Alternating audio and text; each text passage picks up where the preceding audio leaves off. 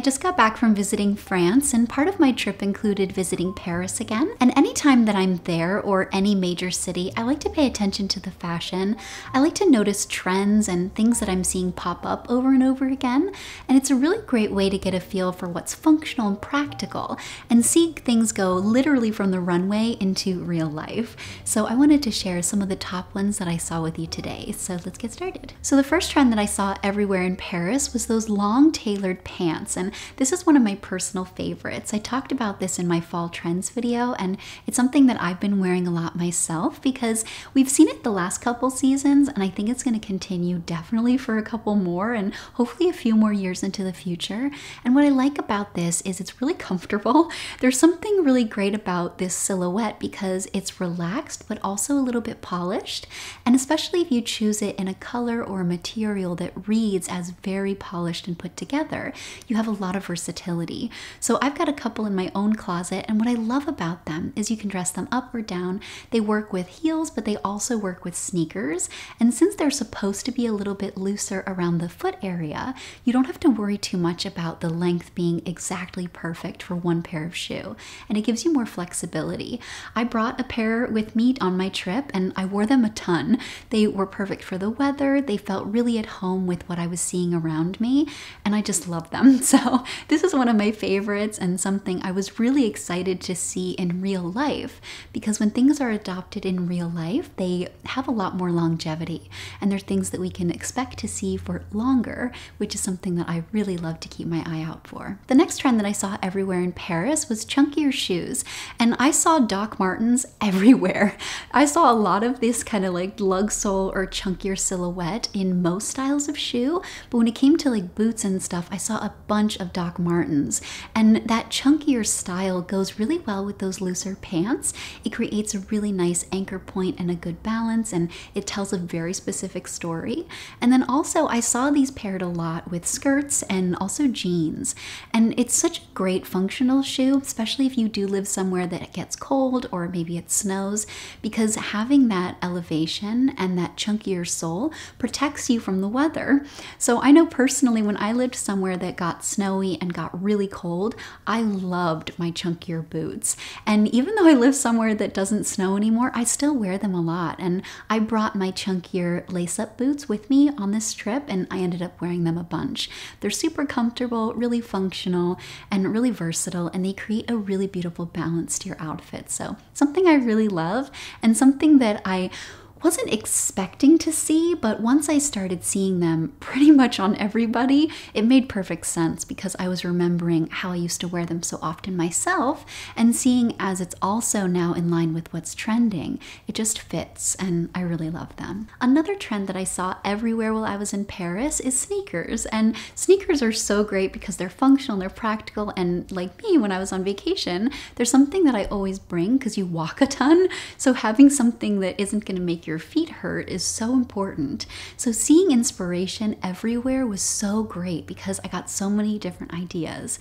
So I personally brought my Vans, my lace-up Vans, and I like this style for me because it fits the proportions of my outfits really well, and I can wear them with jeans or those longer pants, and I think they look great with both of them, and they're really comfortable for me. It's a style that I find really easy to wear. So I saw everything from Vans to Converse to those 550s to the chunkier Nikes, and kind of every variety in between. And what's so great about sneakers becoming more popular is that we're having so many choices. So you can choose something that really suits your preferences and your personal style. And you can go for something really sporty, maybe a little chunkier, something a little bit retro or a little bit sleeker, and you have color choices that can suit your personal color palette. So this was really great to see for so many reasons, because as sneakers become more and more popular and accessible, we're finding so many really great outfits, and I'm really excited to continue styling these myself because I neglected sneakers for so long because there was like one pair, and when you would put them on, you felt like you were supposed to be at track practice rather than putting together a cute outfit. So having that accessibility has made a really big difference for me, and I'm so excited to see this one continuing to be popular. Another trend that I saw everywhere while I was in Paris is those longer, looser jean styles. So much like the pants that I mentioned at the beginning of the video, this is reflective of trends in general and the silhouette kind of loosening up, becoming a little bit baggier, more lived in, more relaxed. And I saw this reflected in bootcut styles, wide leg, also just looser, baggier kind of vintage style jeans, like that 90s style. And then I also saw what I personally really love is kind of that barrel leg style. And if you're petite like I am, when you cuff those, it creates a really beautiful tulip effect, and it goes really well with a lot of things that I like to wear. It's a really versatile silhouette. And then also, because it's a city, I saw a lot of darker colors, so a lot of dark gray, a lot of black, a lot of really beautiful dark blue, and those types of colors lend themselves really well to city living because they can't really get damaged and it's harder to stain them and kind of ruin them. But if you live somewhere that's a little bit lighter, maybe you live somewhere that's warmer, or you don't live in a city, maybe you live by the beach, going for something in a lighter wash is a really beautiful way to play with this one as well. And I'm so happy that I saw this reflected actually in what people were wearing, because it's a really easy way to update your wardrobe. You can go for a different jean silhouette and everything else will feel fresh. The next trend that I saw everywhere while I was in Paris is a lot of really cute hairstyles and a lot of hair accessories.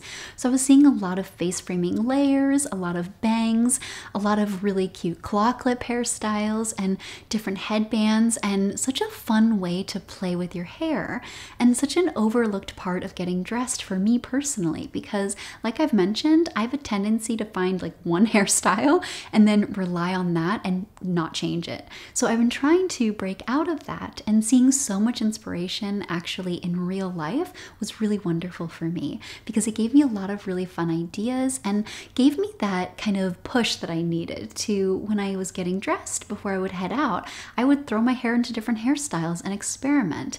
And one thing that I was really loving while I was there is kind of like that messy bun. I wouldn't think too much about it. I would literally take my scrunchie and throw it up in a messy bun and then let the face framing layers fall down and then not think about it. And it was such a great way to get my hair out of my face, but also add some interest to my outfits, and something that I'm really enjoying carrying over as I've come home, and something that I'm gonna do definitely for the rest of this season and then probably into the spring. Because one thing that I love about trends as they can move throughout the year is that you can adapt them to different weather and different outfits. And right now, wearing your hair up is really great for all the turtlenecks and the mock necks. And then as we go into spring, it will be really functional because I'll be able to get my hair off my neck so that I won't be warm when it starts to get really hot. And last but not least is leather jackets. Now, I expected to see this one because it's a city and leather jackets are really well suited for cities. And then also this is a trend that I'm noticing everywhere, and I think it's very functional.